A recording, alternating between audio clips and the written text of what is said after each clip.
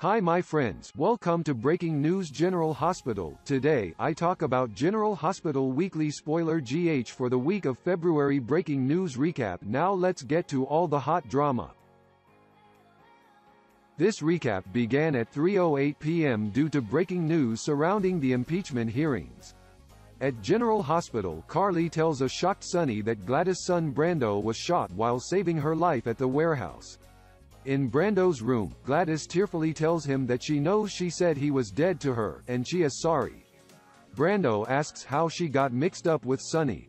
Suddenly, Sonny bursts in and asks for a moment with Brando. Gladys exits, and Sonny wonders what Brando was doing at his warehouse during the shooting.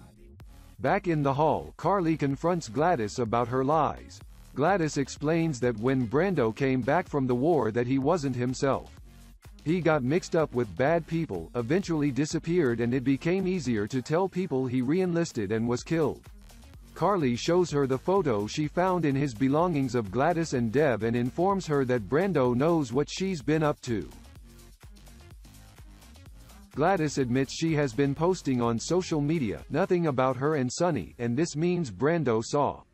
She's enjoyed being a part of a family again, and acting as Dev's grandma made her realize she had to make things right with Brando. Back in Brando's room, Brando tells Sonny that he and his mom had a huge fight years ago and he left Bridgeport and never looked back. However, he checks her MySpace page every now and then, which is when she saw a photo she posted with her grandson. He came to town to locate her and arrived at the warehouse to find it under fire, which is when he reacted. Brando never had children and asks who this Dev is. Sonny tells him not to worry about that now and to rest. Sonny joins Carly and hisses at Gladys that he doesn't tolerate liars. Petrified, Gladys swears she didn't mean to lie, and she is so used to telling people Brando is dead. Sonny orders her to tell Brando that some woman showed up on her doorstep and claimed Dev was his child.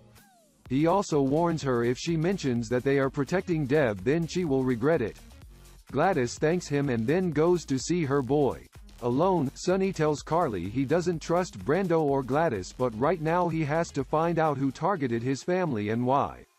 In Brando's room, Brando asks his mother about Dev. Gladys tells him that Dev is his son. Elsewhere, Willow wants to help Brad with Wiley, but he lashes out about Carly, Bobby and Michael always hovering over him.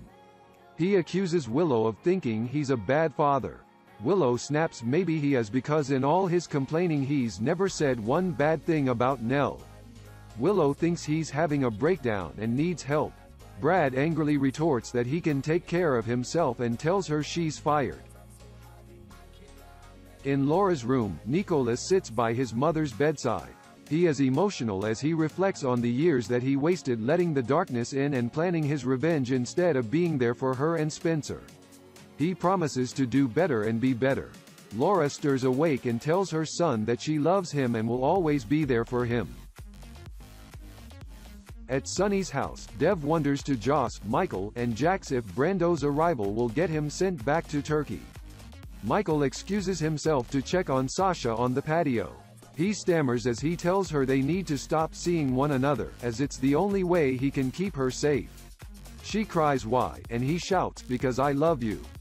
She loves him too and insists they will deal with this together.